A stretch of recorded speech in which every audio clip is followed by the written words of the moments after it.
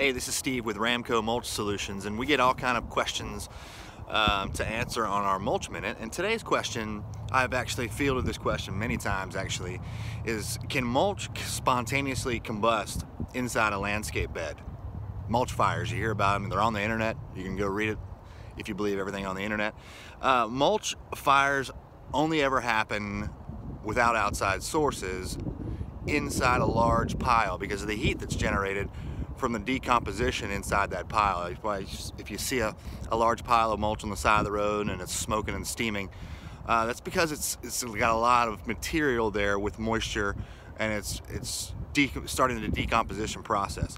Once that mulch is laid in your landscape, without a spark from a electrical light short or a cigarette butt, it's just not going to spontaneously combust. So that's it for today's Mulch Minute. And again, Steve with Ramco Mulch Solutions. Take care.